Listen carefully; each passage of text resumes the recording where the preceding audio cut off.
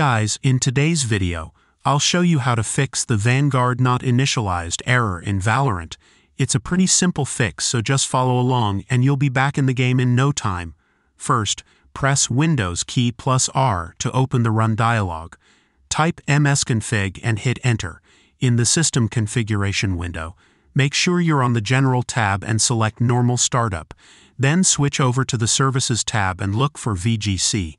Make sure the box next to it is checked, which means the Vanguard service is enabled. Click OK, and then restart your computer to apply these settings. Once your PC restarts, open Services by typing Services into the Start menu and clicking it. Scroll down until you find VGC. This stands for Valorant Game Client or Riot Vanguard. Right-click on it and select Properties.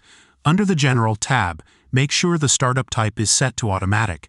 If the service isn't running, click Start, wait a few seconds, then click Apply and OK.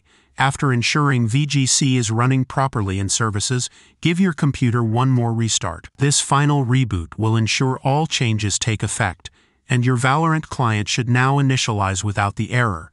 And that's it, guys. If you followed these steps, your Vanguard Not Initialized error should be fixed and you can start playing Valorant again. If this video helped, please drop a like and subscribe for more quick fixes. Thanks for watching, and I'll see you in the next one.